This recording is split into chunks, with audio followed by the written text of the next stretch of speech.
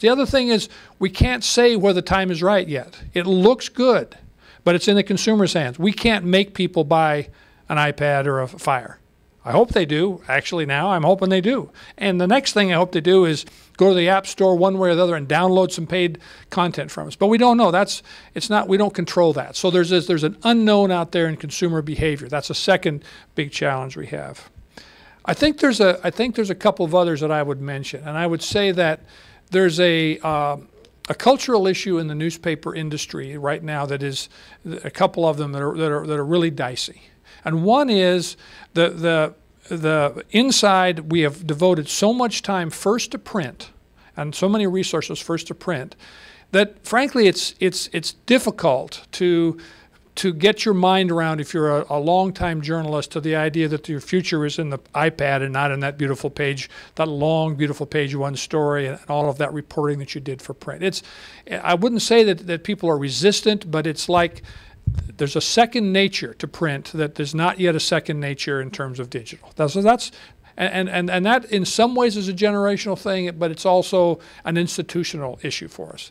A second cultural problem is that the second and third strongest sort of cultural norms in newspapers are the next one is probably we are advertising driven, and so I'm not dissing our own application here, but there's no advertising in our app to speak of. There's 3 little places you can advertise. That had been 80% of the revenue in newspapers. Well, there's a struggle in there. Then is our future advertising based? Well, if it is, then how are we get advertising in it? Or is advertising going to be diminished more and more and more, and our future is selling content that is not advertising, information of other sorts? Don't know that yet, but there's a big struggle in that. To be honest, that's why we have the little ad on our smartphone. It's a little sop to the advertising part. We'll try to sell this, which is fine. I hope they do. But there's no real model for advertising yet in the digital world that we can see. So there's some tension around that. And then the third one is probably the free versus paid. I mean, we built up a whole subgroup in our news organizations for the web is free. I mean, that's what everyone thought. But I think the point of that, the web had been free, and I think the issue now is basically is the web dead? I mean, is it in the sense is the free web dead? Because certainly the many big players are doing whatever they can to put a meter on it, and I think that's an issue inside. For us in Memphis, then I think there's another issue, and that is how much time do you give to this product? Because time is short. Our situation is relatively dire, and it's as is newspapers. So can we afford these 2 guys for 2 more years to help us? Can we afford to have to put energy and promotion into this while we hope that the revenue gets there? Can we afford to do it in Memphis, or do we have to hope that maybe Scripps can do it as a whole, or that there's some industry model here? We spent with our consultants. We probably spent about $400,000 in the last year. Internal staff time. If you talked about the hours we spent, well, we've easily spent another $400,000 of staff time, probably more than that. We spent $1 million or more on this project in the last year at a time when our revenues and our profitability is going down. That's a pressure point. Can we really afford to do that? But again, I go back to the Cardinals here. I'm going to wrap up. A month ago it didn't look like they had a chance, and I think in a lot of ways I'm convinced that this is our chance in the newspaper industry to keep the journalism alive. If we can get 2% of our digital users who are not print subscribers to sign up at $9.95, we'll make about $1 million. $1 million of new revenue from a new revenue source in this environment, big number. It's good. If we get 4%, $2 million.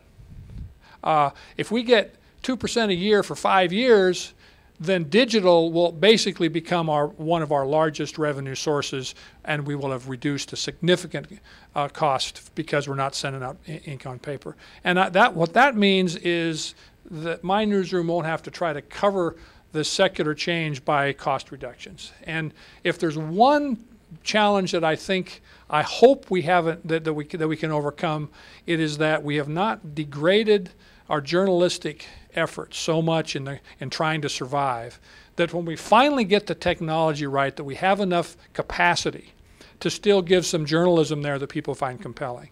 And that's really a question. It's an open question. Because many, many newspapers in this country, you go in and what you discover is that their news gathering and their news function has been so limited, so decimated, that even if this works, I think a lot of editors say, I'm not sure I've got enough left to really make it work. So there's kind of a race against time here, and I feel good about where we are. I think we got something that's, with a little consumer help, it gives us a chance to succeed. And frankly, I think this is all going to play out fairly quickly. I think we're going to know whether this paid digital model is going to be successful. I think we'll know in 36 months maximum whether the trend lines are going. So anyway, are there questions here? Anybody have any questions now that we've taken you through a quick tour there? Anything you guys want to ask? Well, I think there were three things that three conversations that were important with advertising. The first one was we said, this is going to help you if we make some money, even though it's not driven by advertising. That helps the bottom line. It takes a little bit of pressure off. And they got that. I mean, they understand full well that, man, at this point, find some dollars. You know, and if you can help us find some dollars, more power to you. The second thing we did was we said we built a little bit of advertising into the app. And it's small, though. I mean, it's really, there's only right in our launch, I think there's only 3 places where advertising appears. And so we issued a challenge, sell those 3 and then we'll talk, which they did. So we were able to get a little bit of money for that. I think that the other one that's unresolved, though, is that a lot of the a lot of the lack of enthusiasm for the app goes to that point that you can sell ads online, and newspaper, you know, we've been flogging that horse hard, trying to find all, you know, Yahoo partnerships, Google AdWords, big box ads, all of that. And, you know, initially advertising had some success, but it's definitely plateaued off. You know, our revenue per page online is down 25% this year. I mean, it hit a wall and stopped. Okay, so that's where the tension is. They said, well, but I got to have more to sell. And as I mentioned to you, I don't think we know that. I don't know if this is going to be a rich medium for advertising yet, and what that means. The one good thing, though, that we've done, I think, internally that has been important, and this is a little separate, is that we have quit trying to sell everything we could think of on the advertising side, and we said, look, let's focus on the newspaper, our profitable special sections, the web, and then if this works. But we've actually trimmed back a lot of the sort of, let's throw it up against the wall and see if it sticks advertising, so that's helped. But you've identified an issue that's unresolved. Yeah. And this is an interesting piece. This is. I think there is a little ray of hope in here again that I want to talk about.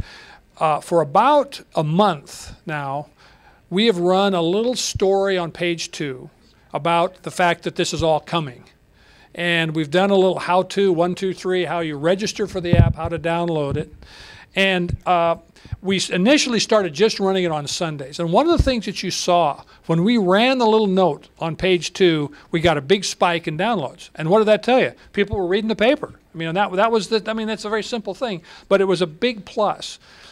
The other thing we've seen is that, and now we've accelerated that in the last month. What we have now, we've got about 7,000 downloads of one of the apps, mostly smartphone, and then secondarily Android and iPad. And about half of those now are subscribers who've gone through this, not laborious, but gone through the steps to identify themselves as subscribers, which is what we've hoped. But that little promotion in paper was very, very important. Now, we did other things. We bought billboards. We used our social media we've sent out, you know, we've tweeted about it. We sent it out to our Facebook page. But to be honest, the mention in the paper was by far the biggest driver of downloads. And as I mentioned to you, we're hoping that we get 2%. 1.5% to 2% of our digital users will pay.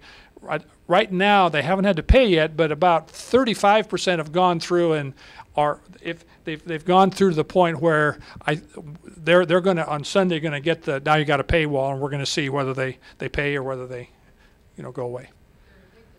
They're addicted to comments, aren't they? I mean, to be honest, because in order for people to see your comments, you're going to have to pay. And I think, to be honest, for some people, that's going to be incentive enough. I completely agree with that. Well, that's interesting. You're right. One of the undercurrents about this is that some of our good subscribers in the newspaper business are they're ticked off that there are people out there getting it for free and they're still paying, and this helps them to that little subgroup. Well, now at least everybody's got to pay. By God, I'm with you. There's two things that concern me, and I think this is where I think things will shake out in the next couple of years really. One is we don't really know what the price point is for digital content, and so as Guy mentioned, we've done two things. We've kind of gone both ways. We're charging $9.95 for a monthly subscription. I mean, that's a lot. There aren't many apps out there that are $9.95. I mean, we're charging high, but cheap if you buy the paper. You won't even notice it because that's more than you're paying for the paper. But then the other thing we did was go to 99 cents, and the 99-cent day pass.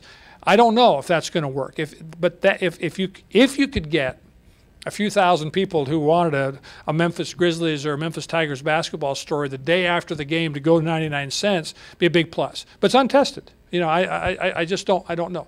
The other thing we don't know, and this sort of goes to the concern is, as Guy so diplomatically put it, the good news and bad news of Memphis. Memphis, if you've been following the census, is the poorest big city in the country.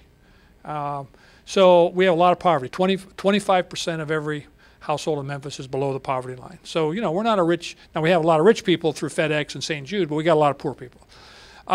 We're not a technological hub. So I would say if we looked at the 7,000 people who've downloaded, I bet half of them work for FedEx. I really do. I mean, I think it's a well-off, highly educated niche within the newspaper that's already a little bit of a niche, right? So that's one thing we don't know. Is there this much room for growth, or is there that much? Maybe we'll only get 7,000. Maybe, I don't know. Will we get 17,000, 70,000? I don't really know.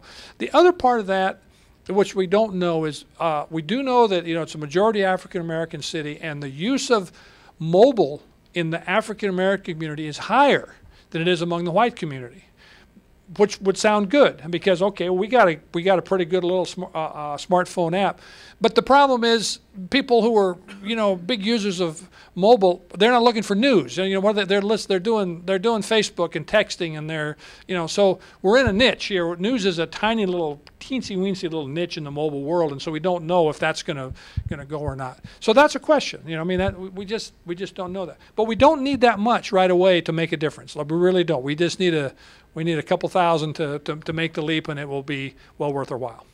So the $11 gets you 4 Sunday papers home delivered and for all access. So that's 11. So if you bought the 4 Sunday papers at $2 each, that's $8. So that way you're getting in essence, you're getting the whole digital package for $3 a month. So that was kind of the rationale we had.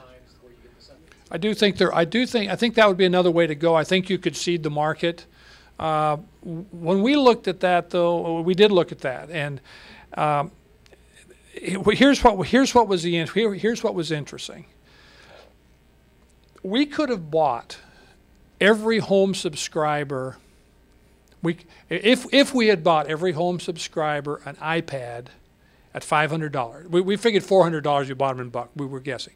If we would have bought every home subscriber an iPad for $400 and turned off the press, just like that, the payback would have been less than 4 years if they all stuck with us. If they all paid and they all stuck with us and we could turn off the press, we could make our money back on the iPads in 4 years. The problem was, the reality is though, that doesn't. You've got preprint advertising in print, and you've got a lot of people who are old. Honestly, I mean that's who our readers are. They're over 50. So the idea to them, when we tested this, we had a focus group, a couple of them. We said, "What do you think about that?" Oh my God, no, 1,000 times no. I love the paper. I love sitting there with my coffee with the big print newspaper. So we blinked. I mean, now that's one we probably couldn't have sold to Scripps. Although I did, and Roger knows this, I did pose that as a project that we would try with the University of Missouri. It was a 5-year project to get us off the presses completely, and we haven't done that. I don't think we have to do it as a project. I think it's just going to happen organically now. So. Any other questions? Okay, well, thanks very much.